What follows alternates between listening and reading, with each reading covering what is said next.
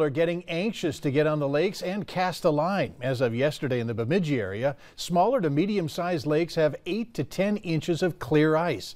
But on Lake Bemidji, the thickness varies. On the east side, there's upwards of 11 inches, but near the Rutgers Resort on the north side of the lake, just 4 to 5 inches. Near Cameron Park on the west side, only 4 inches of ice. Fishing guide Dick Beardsley tells us to have a pair of ice picks just in case you fall through, and ice cleats are a good idea when walking on the lake. These are ice cleats that you put on your boots, and you can see they got the big claws on there. And again, safety. You get out there on that ice, and if there's not a lot of snow out there, boy, it doesn't take much. And without cleats on, you'll go down, and you get to my age, things start breaking. Beardsley adds that there are 400 lakes within 25 miles of Bemidji, great for catching walleye, bluegill, and jumbo perch.